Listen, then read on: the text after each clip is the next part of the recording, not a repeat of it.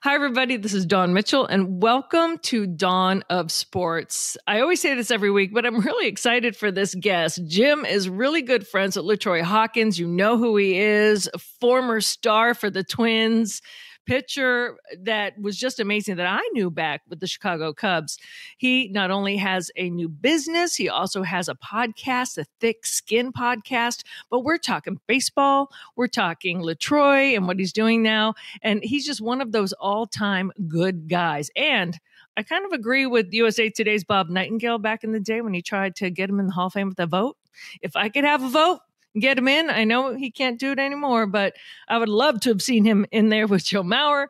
Anyway, we have LaTroy Hawkins, the Hawk, coming up with a really good interview and more. Stick around.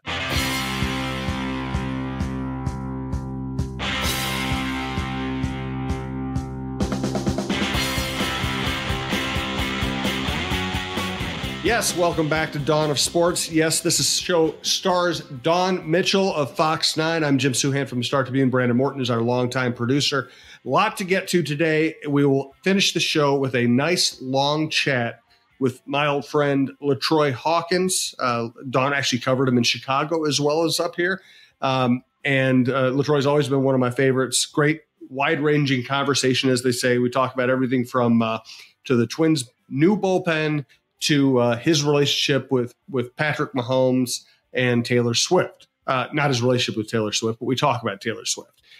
Great conversation with LaTroy, which is not surprising. But Dawn, for us today, let us start with Chris Finch. First of all, Yes. He came out to Head Flyer Brewing on Saturday for the John Krasinski show. NBA coaches don't do that. They don't come out to local podcasts, and they don't sit in front of fans at bars. Chris is just that kind of a guy. Very gracious of him. He was a blast. And then the next night, Sunday night, the Timberwolves win and send him to the All-Star game as the All-Star coach. I'm really happy for him. He's such a good guy.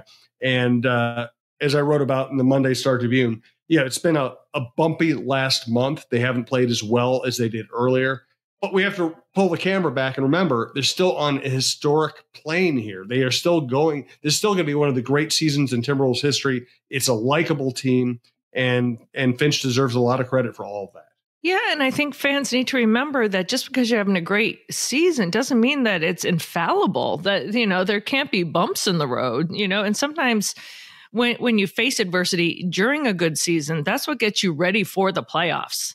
When everyone's just kind of cruising through and they get to the playoffs, that's when you see you're just slammed in that first round. You're bounced, you're swept. So I don't see any of the tough road as a bad thing overall when they're playing good basketball.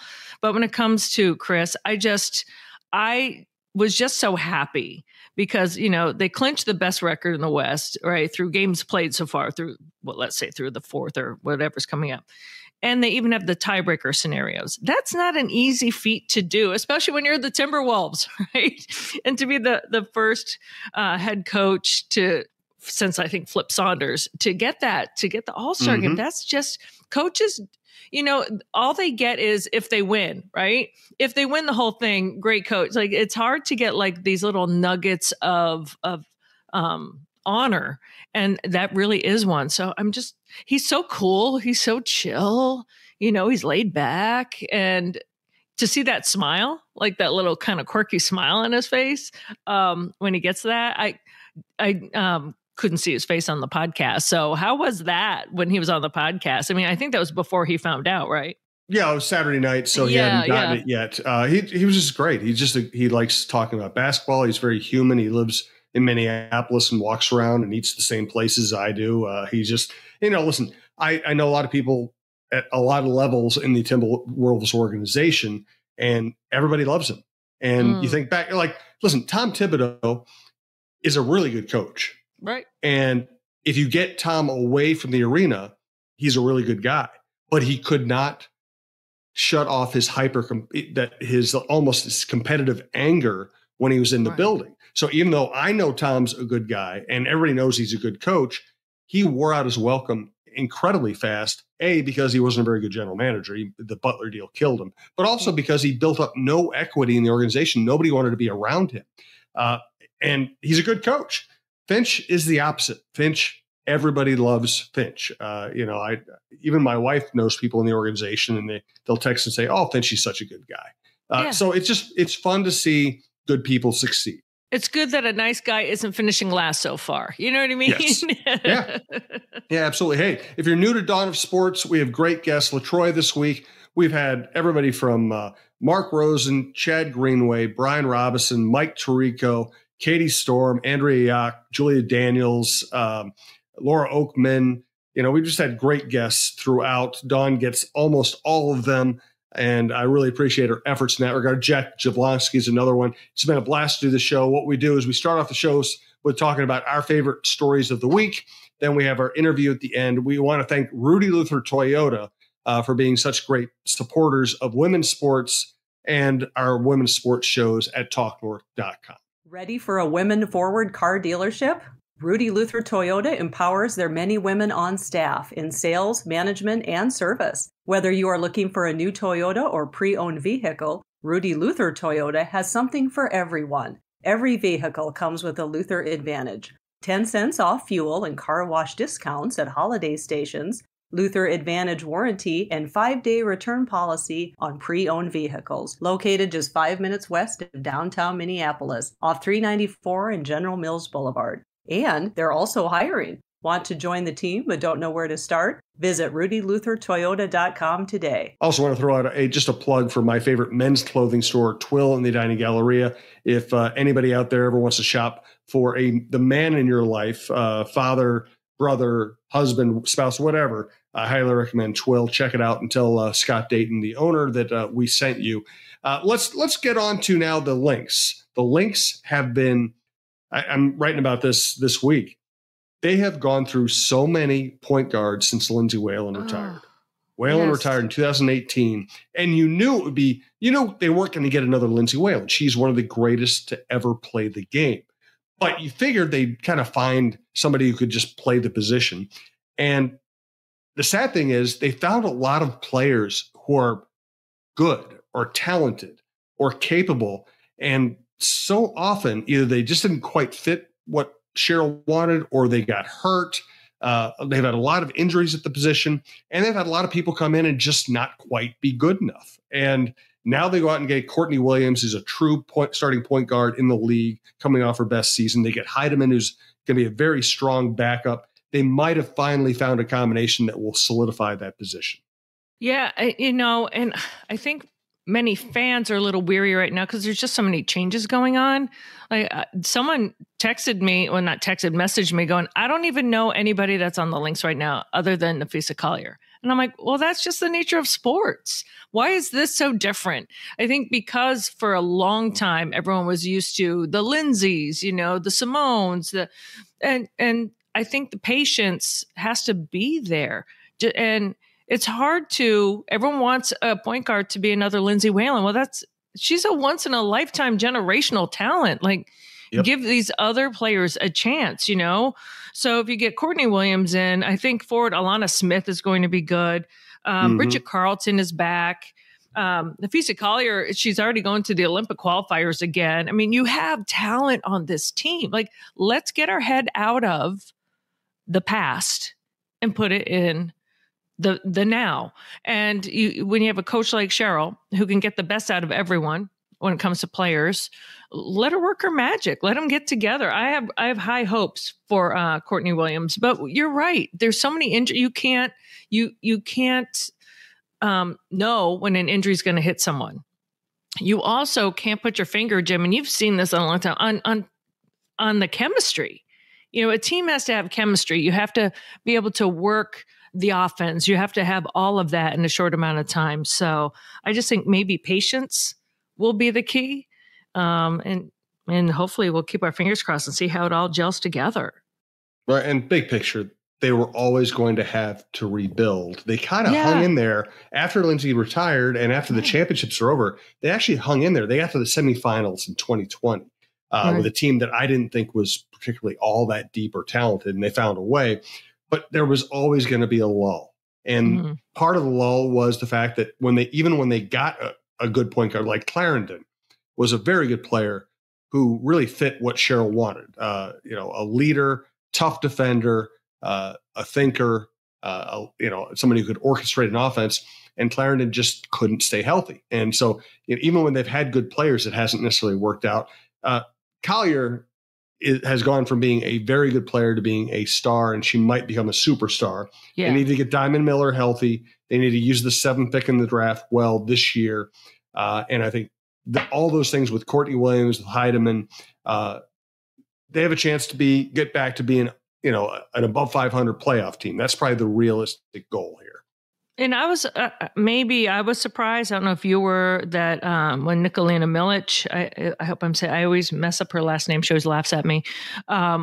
She's sitting out. She's going to stay overseas. Yeah. So it's too bad because she's a nice player. She is. And she has size and she has some creativity around the rim. And Jessica Shepard's not going to play. And those are losses. I don't think they prevent this from being a good team. Exactly. I'm with you on that. And I think we would hear more if wow, that superstar is going to sit out. Other than Nafisa, they don't really have superstars yet. No, she's the key, no doubt about it. And I think Courtney Williams will help a great deal. Let's do our Minnesota Aurora minute. I just wanted to highlight somebody I got a chance to talk to early last season. That was Tiana Harris. She played at a couple different places in college. She came up here. She really didn't have any idea what the Minnesota Aurora was. She found out about them. She ended up jumping in. She ended up leading the team in minutes last year. Very strong, physical defender. This isn't new news, but I want to highlight it. She signed her first professional contract with FC Fleury 91, who play in Division I Feminine, the first division. And if I messed up any pronunciations, I'm going to apologize. It's the first division of women's soccer / football in France. It's a really cool thing that someone who didn't even know what the Minnesota Aurora was ends up playing for the Aurora, having a great season, and then getting to sign a professional contract. That's what it's all about for this organization. Well, especially so, I think she went over there last year. She was kind of thrown in there right at the end, and to be kind of thrown into it, and then to do so well, and for them to want her back. And I kind of follow her on Instagram, and I can't speak enough about her. You're absolutely right, Jim. She came in and she was a leader, and then she showed by example. I started my soccer career as a defenseman, and sometimes it's hard because it's usually always the midfielder or the superstar, or whatever that is. She established herself as the leader of that team, the vocal leader, and had a lot of people look up to her. And so then to take that next leap and go to France, and then to be so successful and sign this contract, it's I just hope it's one of many, because I think when we had Nicole on, didn't she say, I think she's got 5 or 6 women that have already gone pro. So I just think that that's fantastic and just leads into this a little bit more. And these women don't forget from whence they came. Right. Tiana is still what's going on with the Aurora? How can I help? Or what's going on? Checking in. So I think that that's kind of cool. Yeah, Tiana's a really cool person. Glad to see her having this success. All right, a couple more topics before we get to LaTroy. First, Super Bowl coming up. I'll just lead off. I'll say the things I've said on our football shows. I don't pick against Patrick Mahomes. I picked him in all 3 playoff games. I'm going to pick him to win the Super Bowl.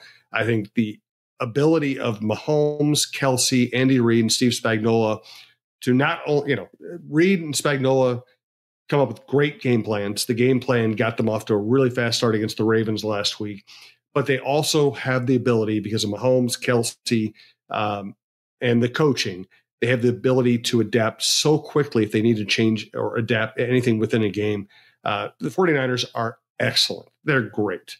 I'm still going to pick Patrick Mahomes and the Chiefs. I'm with you, but I love the storylines of both teams. This is how I view it. I'm I love the storylines of both teams going in, right? I wouldn't be upset if Brock Purdy continued this and did that. However, I also love the dynasty of Patrick Mahomes and the Kansas City Chiefs. And I think they just have the experience, been there, done that.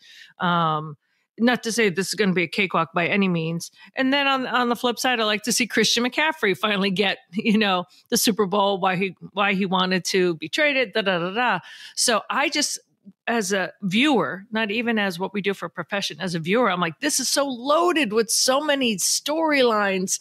I just love it. But Patrick Mahomes has been there, done that. And we'll hear later from LaTroy Hawkins, and he talks about this too, how Patrick is a leader of this team. And when you've already been to the big game and you've already won it, you know how to get your guys in certain moments and to get them over the hump. The moment won't be too big for them. And I'm not saying it's going to be too big for the 49ers. I'm just like, I'm with you. I think they're going to continue. Back to back is always so hard to do. And that, some teams are like, well, we've been here before, we're easily going to win it. No, they want to prove it again. And also, just for an aside, I thought about this a couple of times. I'm like, wow, so Taylor Swift won a Grammy. What if Travis Kelce wins? So what a year for this couple, like when they're old and gray, if they're still together. I'm like, remember that year when you won the Super Bowl and we were just dating and I got the Grammy the same year, coming off that Eras tour. I know that's weird, but that was just a little blip in my mind this morning. Like that would be kind of cool on a weird tangent, not a football tangent. So, well, and we have more Swiftie and Mahomes talk coming up with LaTroy, who LaTroy is Patrick Mahomes' godfather. Let's wrap up this segment before we get to LaTroy. Do you have an FTG this week? My FTG is for a collective. It is for the collective group of people that are against the whole Travis and Taylor. Like a part of me is happy for the Super Bowl to kind of happen so I don't have to hear it anymore. Just the vitriol. But on the flip side, there's so many people saying if this affects you so much, or also your young daughters, like Taylor Swift doesn't care what you're saying about her, but your daughters are listening.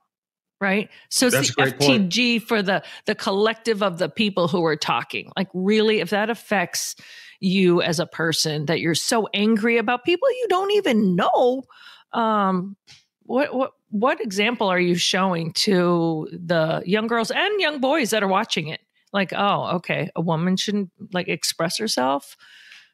So FTG to that group.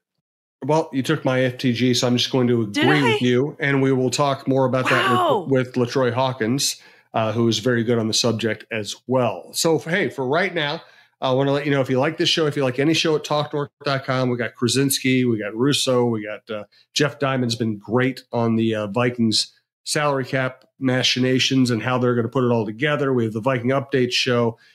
We've just got a lot of good stuff. If you like a show at TalkNorth.com, please subscribe to your favorite podcast app. It's free. It's the easiest way to listen. And now we're going to talk to another podcaster. LaTroy Hawkins has started a podcast with his old friend, Jock Jones. Dawn and I are going to chat with him about it. Hey, thanks to everybody for listening. Enjoy LaTroy. As promised, today's special guest, LaTroy Hawkins, special assistant to baseball operations, still very involved with the Twins. And now has started a new podcast with another one of my old favorites when I covered the Twins, Jock Jones. It's great to hear your voices together. You're getting great guests, of course. So, LaTroy, just start off, catch us up with everything going on in your life and the new podcast. Ooh, everything that's going on. First of all, thank you guys for having me. I appreciate being on. It's always a pleasure when you can get to talk to old friends, Jim. Yes, sir. Always a pleasure. What's going on in my life? Man, I thought I retired 8 years ago. I stayed at home for a year. Then I took the special assistant job with the Twins and started doing, probably about 30 games on a broadcast. It started off as Fox. Now it's Bally's. Well, now we don't know who it's going to be. But I'm doing that. Just going around our organization, helping out pitchers from the Dominican all the way up to the major leagues. And when I say helping out, a lot of it doesn't have to do with working on the mechanics or the pitch design and all that stuff. We got enough computers that can do that. For me, it's mostly from the neck up. From the neck up for me, just, helping them understand about what it takes to be a pro, mindset when you're on the mound, different ways to attack hitters and things like that. So that's predominantly my job when I say special assistant to baseball operations. Life, my daughter's a senior in college. Wife's doing her thing with her nonprofit, Find One Reason to Smile. And which I love. That's a great name for a great organization. Yep. And we work with domestic violence survivors, male and females,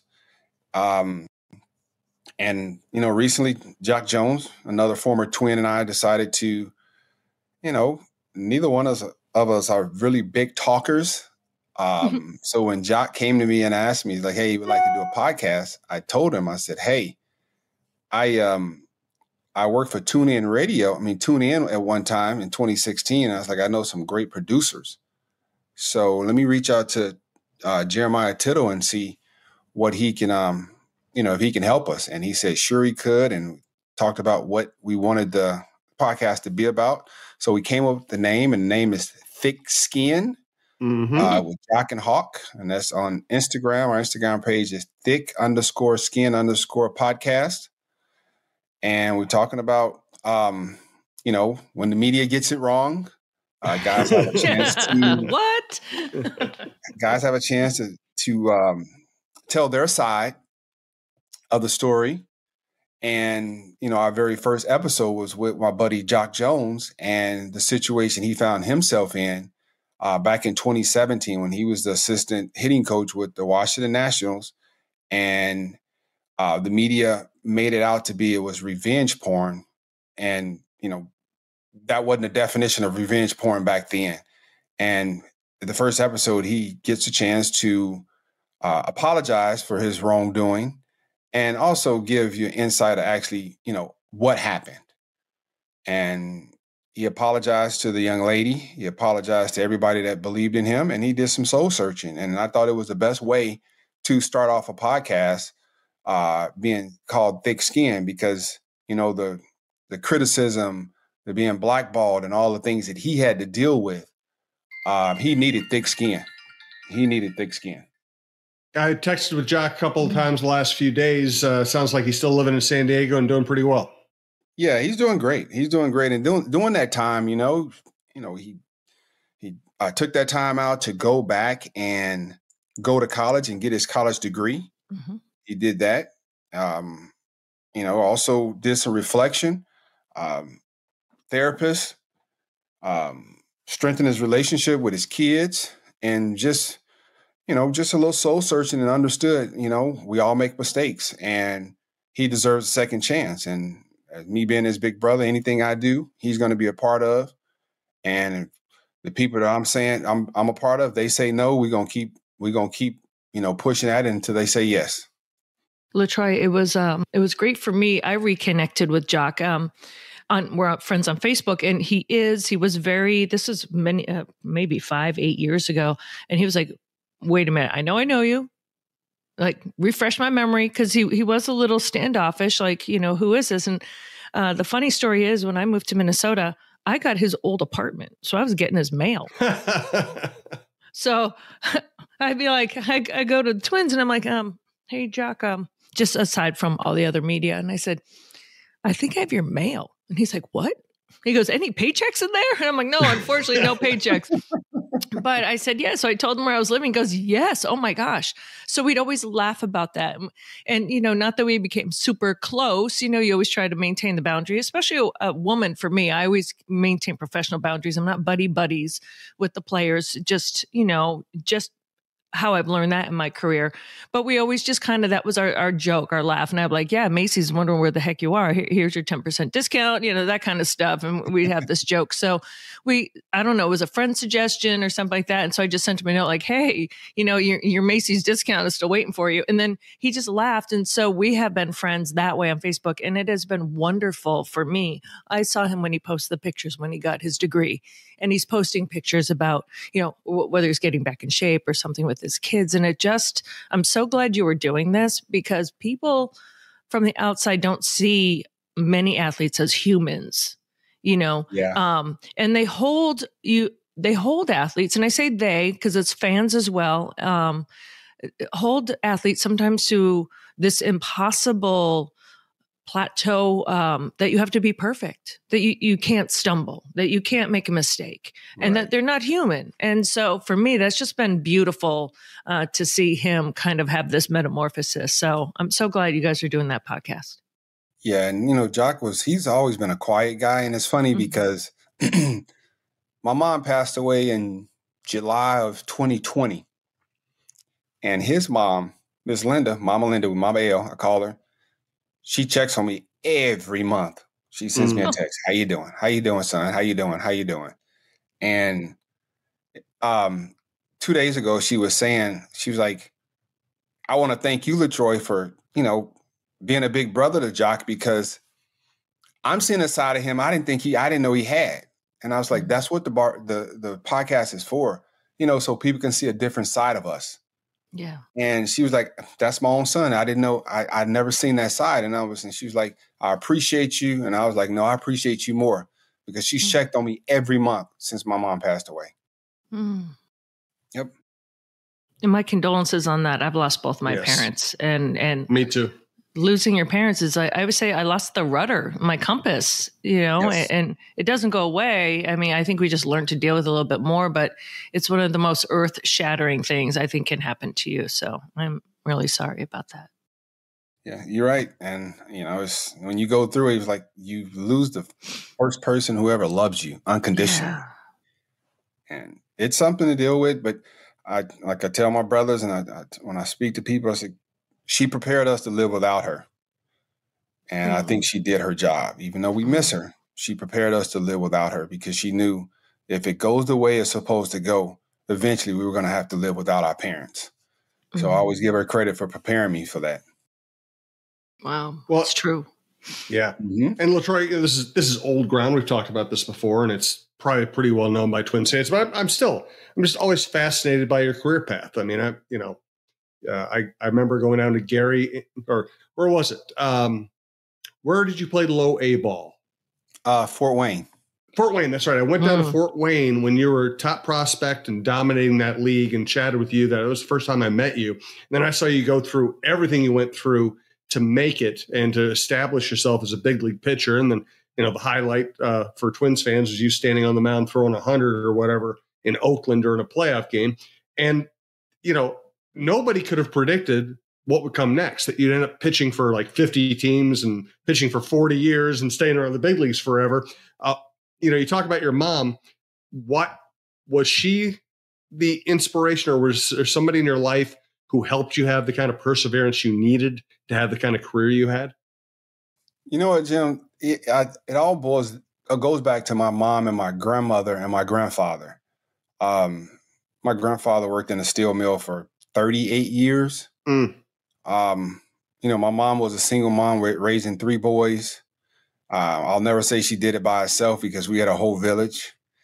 My grandmother Lee, my mom's mom, my aunts, it was just, we were a tight-knit family. We didn't have a lot, but, just seeing all the people in our family, how resilient the people around me were, growing up in a blue-collar city like Gary, Indiana, you have to be tough. If you don't, you're going to get taken advantage of. Things that will get under the skin or rattle or throw, a normal person, a regular person off compass. Those things wasn't able to throw me off compass when I was on my journey through the minor leagues to try to get to the big leagues and being able to stay in the big leagues. The perseverance, just being, just seeing things from a Gary, Indiana, a Midwest blue collar perspective. I think that definitely helped me through all the ups and the downs. Like you said, those first couple of years in the major leagues, they wasn't pretty. But I didn't give up. I did not give up. And I have to give praise to the great Tom Kelly, because I didn't give up on myself, because TK never gave up on me. TK never gave up on me. I don't care how bad I was. He never gave up on me. He saw something inside of me that I didn't see in myself. And without TK being in my corner, I don't think my career lasts 21 years. I really don't.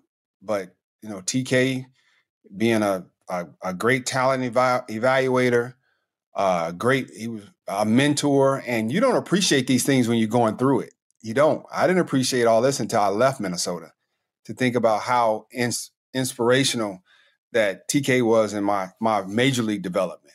So, so I got my grandparents, my mom, in the minor leagues, and just, everything that was instilled in me. And then once I got to the major leagues, I had TK And when I left TK, I went right to Dusty Baker. So I think my foundation was solid.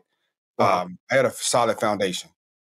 I tell you what, TK and Dusty Baker, that's quite a combination. The first two big league managers? Yes, indeed, Jim. Man. Well, LaTroy, you don't remember, but I was with you. I covered you in 2004 when you were with the Cubs. And then I came here in November of 2004, and Dusty Baker and I witnessed your immaculate inning, covered that game where you struck out 9 pitchers versus the Marlins. I will never forget that day because I was thinking, I kind of got the chills when you said your podcast was named Thick Skin Podcast, because in that one season, I saw how you were riding high, and justifiably so, because you're pitching so well. And then how Cubs fans booed you, and how some of, I would say, the Chicago media got on you. And I was thinking, are you kidding me? You know, like how the roller coaster went that year. But you, I have to tell you, to me, and I was just like the young girl. I just had, I've been in Chicago maybe for almost 5 years at that point. But I'd never seen Cubs fans, especially because they hadn't won anything, turn on someone so fast. But you were always the epitome of class. And you were one of my favorite, players. I was always in the scrum.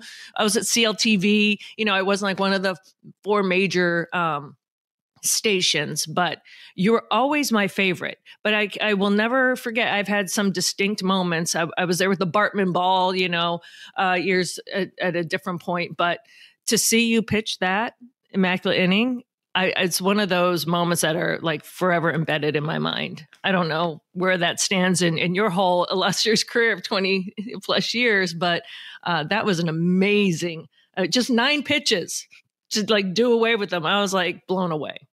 It was, and you're right, man. That time in Chicago was definitely one of the tougher seasons for me in my major league career.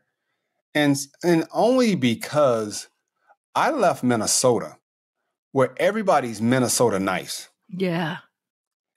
To walk into the hornet's nest of the Chicago media.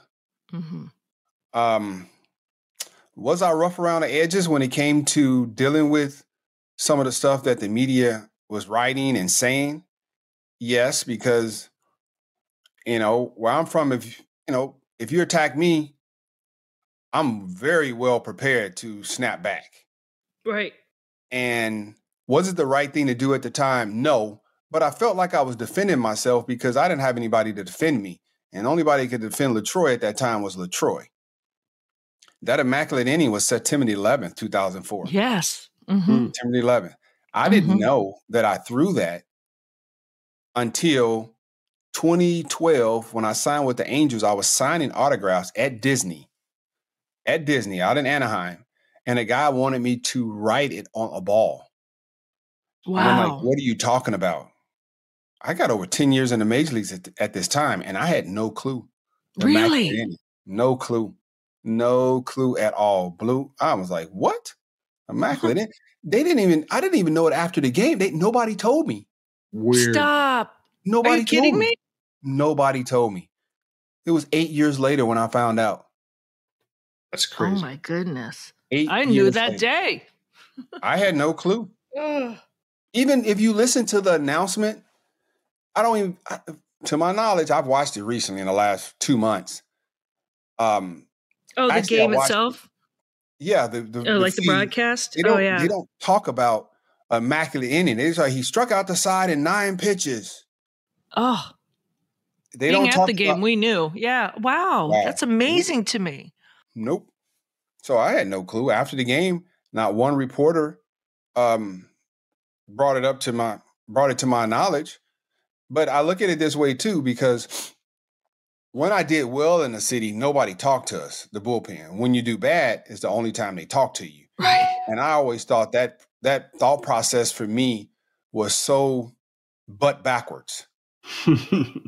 And if you're going to be in the player's face when he does bad, you have to be in his face asking him what was his thought process when he was successful. Mm-hmm. And they never did that. They didn't do it often enough. I won't say they didn't do it often enough. Mm-hmm. And a lot of times when I did convert a save, I was doing the quarterback thing. I was giving credit to the guys who pitched before me. Right. Because those guys got no airtime. They got none. Right. And in my mind, the bullpen is one of the most important pieces of a team. So whoever comes out of the bullpen, they're important. They're coming in the game in a very important spot. You can lose the game in the 6th inning, you can lose it in the 9th inning, or you can lose it in the 1st. So at those pivotal moments, I don't think back then we looked at all those pivotal moments where, whoa, this game could have got out of hand had Tony Fiore, Jim, hadn't came in and put the flames out. The vulture, right. And handed the ball to LaTroy, and then LaTroy was able to hand it to Eddie Guardado. Without Tony, without J.C. Romero, without Mike Jackson and all those guys, like, it's not possible. Mm-hmm. It's not possible. So I just always thought like they only came to talk to you when you did bad, and I didn't like that. Mm.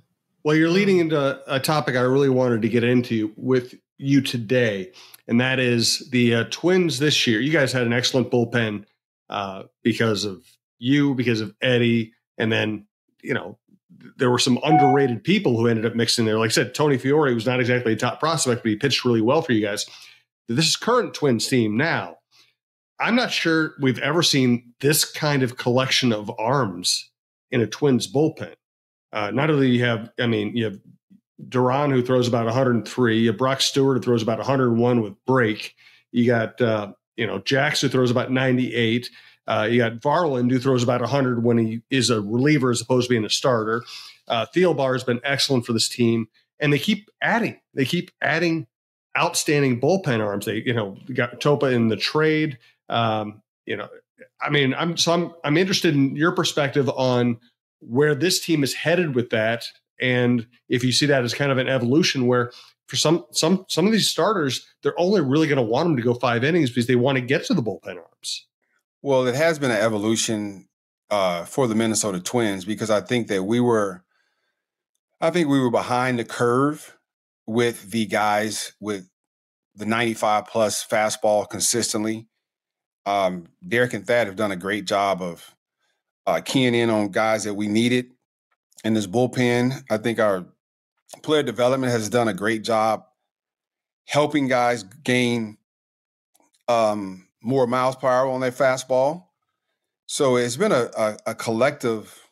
It's been a collective effort from player development, the front office, and the major league staff being able to develop these arms that we've seen from the teams that have won over the last 8 years. What we needed to be successful from a bullpen perspective. When you start talking about the starters, last year I think we were either first or second in innings pitched or innings per start from a starter. Mm-hmm. And the year before, Rocco took a lot of heat because our guys are only going 3 and 4 and sometimes 5 innings. Well, when you have the horses where you can keep guys out there longer, then you keep them. But when you don't, you got to get them out of there. And I don't think a lot of fans really understand that because, their mentality is, they're going on analytics. Well, we're going on our, what we have, what with the hand that we're dealt. Mm-hmm. So, and when you're doing that, you're wearing the bullpen out because when the bullpen has to cover 4 innings every night, that's going to catch up. That's going to catch up to you. Last year, we were able to get past that and push guys to that 6th inning. And now your bullpen is only having to cover 3 innings a night, maybe 2 2/3 or something. That's when your bullpen takes that next step because guys are always well rested, so they're always going to feel good. And when you're feeling good out there, that helps with your performance a lot of the time. But you're right, we have some guys, we got some arms. We got Alcala. Hopefully he's healthy this year and he can come back. He's 97 and 99 miles an hour himself with a nice slider. Yeah. Good slider. And we got Griffin Jax, who's, he was a starter. His fastball has ticked up over the last couple of years. And with his slider and his sweeper, he's learned that pitch. He's added to his repertoire. Now it makes him that much more dangerous coming out of the bullpen. Like you said, we brought in Topa. Topa had a great year last year.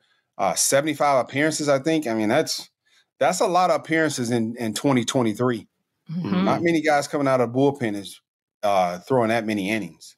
Yeah. Having that many appearances, and we just brought on Stallman. He throws hard.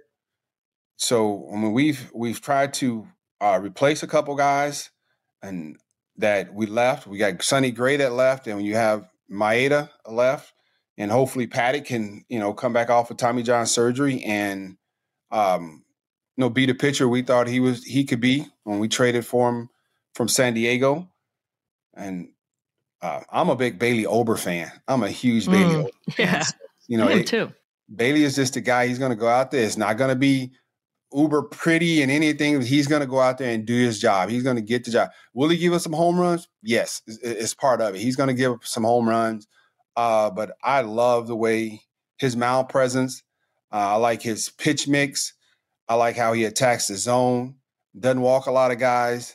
So when you don't walk a lot of guys, so people don't know, when you don't walk a lot of guys, that means one thing. You're in the strike zone a lot. So when you're in the strike zone, guys, major league hitters, they're going to hit strikes. So he's going to give up some.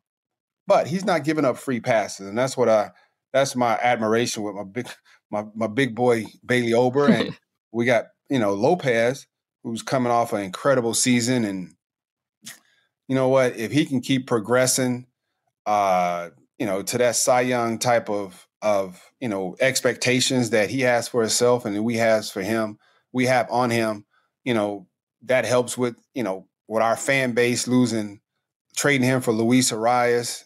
And, that just helps for that. And we needed the pitching, and to get a good pitcher, you got to give up something good. And we had to give up a really good hitter to get a really good pitcher. And then Joe Ryan, hopefully he can have a bounce back season. Not that he had a terrible season, but he had that stretch towards the end of the season where he just, he wasn't out there long. He was giving up a whole lot of home runs. And hopefully he can continue to work on his off-speed pitches so he can reduce some of those home runs that he gave up last year. And you know what? We have a good team. We just need our young guys not to have that sophomore slump. Mm-hmm. And if we can keep them from having that sophomore slump, I think we're going to be a very good team in the National League. And we're going to be at the top of the American League Central. And hopefully we're winning some games late in October. LaTroy, I know you. Oh, sorry, Jim. No, go ahead. I know that you you deal with so many different personalities when you're dealing with the pitcher. But when you said earlier that you work from the neck up, what is maybe the number one thing overall, or maybe there's a couple that you have to deal with young pitchers, especially so they don't get into a sophomore slump, or what do you see generally? Is it hard where they think they're going to be like a starter and they move to, middle relief or closer, or what's the number one from the neck up issue that you work on with these kids? The number one issue is confidence. Reminding them that they are good enough. Because I think I'm probably the one guy that doesn't overload them with information. Yeah. And in this day and age, some guys get overloaded with information. And as an organization, we do a good job of we do a good job of being conscious of trying not to do that. But with me, they know I'm not going to overload them with information. What I'm giving them is simple. And I always tell them what I'm telling you is from experience, from the book of done did it, or the book of been there and done that. So it's not coming from a computer. It's not coming from Rapsodo or TrackMan. It's coming from Hawkman. But it's all about working with their, just helping them mentality. There's a mentality that you have to have, and helping them understand, like, you know what, that guy that you're facing, he want to drive a nice car.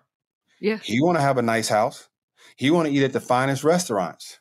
You got to make sure, you got to find a way where you can cut one of those three things he like to do. You got to find a way you can take one of those from him. Find out, because if you don't, so he's going to take one from you. He's going to take one from you. So we got to figure it out. And it starts with confidence. Then it goes to being able to execute a plan. And when you can execute a plan with the mentality, it works in your favor. It works in your favor from a baseball perspective. And it also is, I always tell them, remember, hitting is hard. Hitting is hard. So don't give them a lot of credit. Oh, that's awesome. Hey, I want to get at least one more topic, but first, tell me about you have a local business you're involved with, XL Power Bikes. Tell me about that. Yeah.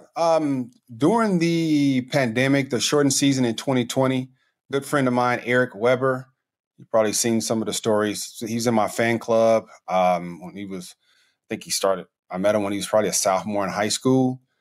He's the kid that I gave my BMW to go to the prom, his senior prom out in Hastings. Oh, I remember that story. That was great. Yes, it was Eric. He's graduated from college, one of the best men in his wedding. And during the pandemic, he started this company where he bought these electric bikes and just rented them out on the riverfront down in Hastings. So he was like, hey, when you come up here, I'll give you a bike to ride back and forth to the ballpark. So he brought me a bike. 2 days in, I was like, hey, let's buy about 15 more of these bikes. These things are incredible. Wow. Tried to order them. They were sold out because of the pandemic. People were trying to get outside. And later on that year, he had rented to a family, and the guy wanted to start his own company. So he brought Eric in and, said, raise some money and we can start the company. So we raised some money. We started the company, and the rest is history. We're out of River Falls. We got 4 bikes on the market right now. And if you go to xlpowerbikes.com, you can see the bikes. We got the City Slicker. We have the Hawk, named after me. We have the Showtime, named after what I named Patrick Mahomes. Yeah. And we your have godson, right? Isn't Patrick Mahomes your godson? Yeah. Patrick, yes. And then we have the Big Ticket, which we named after Kevin Garnett. Oh, that's awesome. And we also added over the last couple of years a hunting bike with the hunting colors, super quiet. The motor's amazing to get up and down, the mountain or some rough terrain. So, I'll be in Minnesota in March for the big outdoors convention over in St. Paul. I'll be be there with our booth. I'll be signing autographs for people that come by the booth, and hopefully we can sell some more bikes. And it's starting our 5th year, and business has been steady, getting better every year. It's getting better every year. Is the Hawk your favorite? You know what? Actually, the Big Ticket is my favorite. The Big Ticket. Awesome. I love the Big Ticket. It's big. It's probably about 72 pounds. Wow. And I was a big Kevin Garnett fan, so it was perfect for me. Does it trash talk while you're driving it? No, I wish we could get it to do that, but we're steady updating a lot of the features that we have. Change the throttle to the other side from the right side to the left side. We're just trying to make the bike better. It's user friendly. It's great for people who, I always tell people it's great for couples, because a lot of times when it's a couple, somebody's going to be in better shape than the other. And someone's going to be lagging behind and needing your bike. Somebody's going to be lagging behind. You're correct. And with the bike, the battery goes 40 to 50 miles. So, you can keep up with your spouse, all the time. And if you guys can go out on a long ride and don't have to worry about getting too tired and having to come back, you can just you can pedal assistance 1 through 5, or you can be on 0 and you can use it as a regular bike. Oh, awesome. Yep. That's cool. Well, thanks for telling us about that. Now it's Super Bowl week. So tell us if you have any good insights into Patrick Mahomes. Also, what have you made of the whole Taylor Swift scene? Ooh, insight on Patrick. You know what? Chatted with him for a little bit yesterday. He's always the same. He's always cool, calm, and collective, man. It's like he understands what he has to do. He's a great leader because he understands how to get his guys around him ready to play. But you know what? It's the Super Bowl. Anything can happen. But I think this Super Bowl will mean a lot more to everybody in that Kansas City Chiefs organization and all Kansas City Chiefs fans because of the type of season that they had. They had a very up and down season. I think they ended up 11-6 in the regular season. And, a lot of people counted them out to being in this situation right here, being in the Super Bowl again, being in a position where they can defend their championship last year. So this one, I think, is going to be a little bit more sweeter for all those guys and all the Chiefs fans. And I have no doubt they're going to pull it off. And the Taylor Swift effect, you know what? I think people are in an uproar over nothing. I think people find a way to hate everything if they don't approve of it. Taylor's just another girlfriend who happens to be a mega superstar supporting her man. Mm-hmm. That's all she is. That's all she is. And I hope and I wish people just saw her as that. I understand what the NFL is doing, and hey, they showing her, that's fine. At first I was like, why? But, once you really start to sit down and think about it, her ability to bring in a whole different demographic of fans to the NFL is something we've never seen before. Never seen it. And $330 million too. That's a lot of money. The NFL's going to keep showing her. Yeah, but she got girls, young girls, yes, watching football. Yes. I don't see the problem with that. We should be applauding that and not trying to tear her down or tear the NFL down because of that. I think that I tell people she don't control the camera. She don't. She really don't. She don't. Well, I said, that's the thing, LaTroy. She's sitting in a booth with everybody else. She's not asking for attention. Right. And here's the other thing. Not only is she not asking for attention, the cameras are, I think the New York Times did a piece on this. The cameras are on her about 25 seconds a game. Yes. Yeah, combined. Yes. Right. I was going to get to that too. I was going to get to that. And I'm like, and that's the next, I said, if out of 25 seconds, no more than 40 seconds of the game, you see her and that bugs you out of a 3.5-hour game. Right. I think you need to check yourself. You really need to check yourself. And we've said it before. We've said it before on this podcast too. I mean, I just think, first